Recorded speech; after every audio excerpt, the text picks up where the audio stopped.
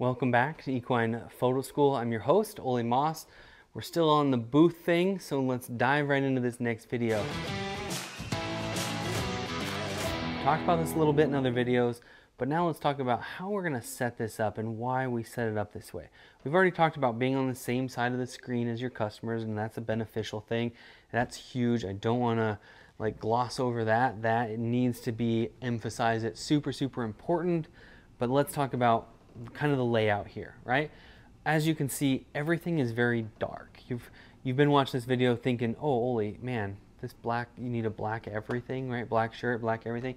Yeah, this doesn't look great on video, but what this does is it brings your viewer's eye to this screen. Now the screen is currently black, and I have got this turned off for this purpose of this video, but obviously this would be on. So when your customer is sitting here, this bright, beautiful screen with their pictures on it is their focus. They're not looking around, they're not distracted. Having everything black, number one, goes with my theme, right? I've designed my business in a way that reduces distractions, right? I like everything to be either black or white as far as my logo goes, all this stuff, and black tablecloth. But the side benefit of that is that, for one, it reduces glares. If there's glare coming in, if you had a bright tablecloth, you'd see it, as you can see in just the reflection on this screen here. But what it mainly does is everything here is kind of dark. My mouse pads, mice, everything is kind of black and dark, but this screen being so bright brings your customers' focus here. So they're focused on what they're here to do, and that's buy pictures, right? So that's really important. We've got this size chart. We've gone through many iterations of this. We made it dark. We made the text bright, easy to read, easy to understand. It's simple, it's clean. There's no distractions on here. There's nothing to, we had some like fun swirly things on there, and people thought that they were buying that they were buying the fun swirly things, and when they handed them a print that was full bleed, that was borderless, they were disappointed. So we scrapped that, went to this where it's nice and clean and simple, it's straightforward, anybody can read it. We've got this menu here of some of our other most popular things. These are things that we can do right here in the booth, or we can ship them. We can do statuettes, we can do collages.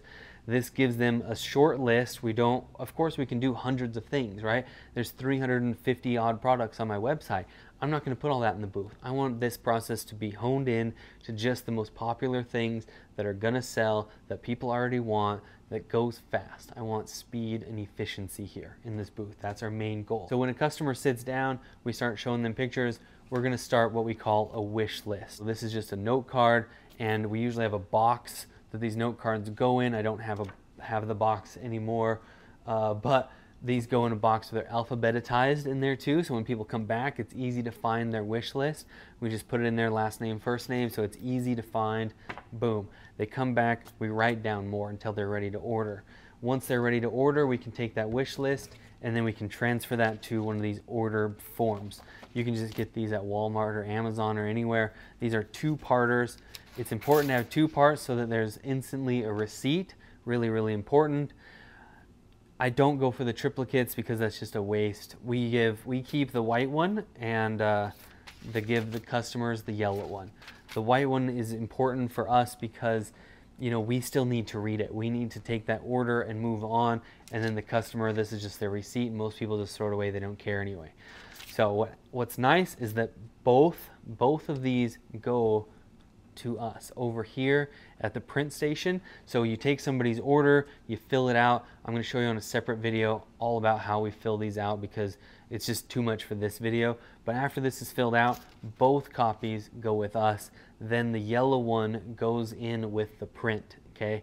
So if they're getting a print, both go to the print station, and then the copy, the yellow copy for the customer, that is in with their prints. When they come pick up their prints, they'll get their receipt then. That way we have their name, their phone number, all that stuff. It's all in there with the print. It's super easy when they come to pick it up. However, if they are getting a digital and they're going back, they're not gonna come back to the booth, then give them that yellow copy right then and there. So that's kind of a trick, you know, takes some getting used to, learning how that system works for your booth crew.